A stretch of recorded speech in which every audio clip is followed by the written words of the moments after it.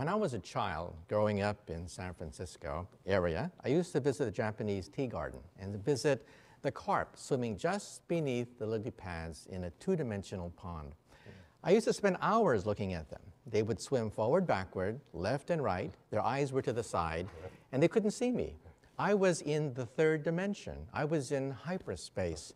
They were totally unaware that there was a universe beyond their pond.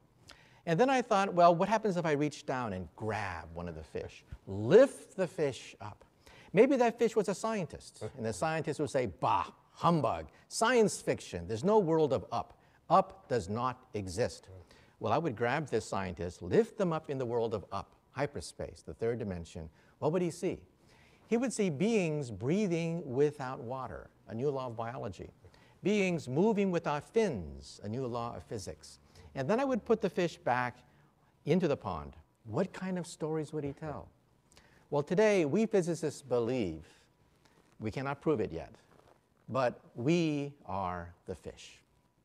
We spend all our life in three dimensions. We go forward, backward, left, right, up, down, thinking that anything beyond our pond, anything beyond our little puny universe is science fiction.